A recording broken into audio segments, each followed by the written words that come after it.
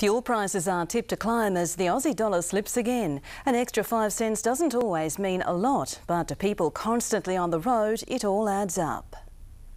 The cost of fuel is already a hit to the household budget, and it's about to rise again.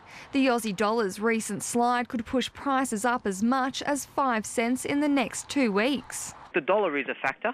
The dollar and MOGAS international benchmark price, MOGAS, are both a factor, and what we expect those two issues to cause is quite dramatic increases in Sydney, for example, but we don't expect the same sort of impact in Tamworth. For a small delivery business, fuel is a vital part of the service, and as prices rise, there's no choice but to pass on the extra cost to customers. This will impact on my customers as I will have to put my rates up.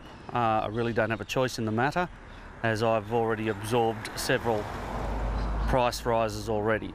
Last year he spent around $20,000 on fuel for his business, and that was on cheaper prices than today.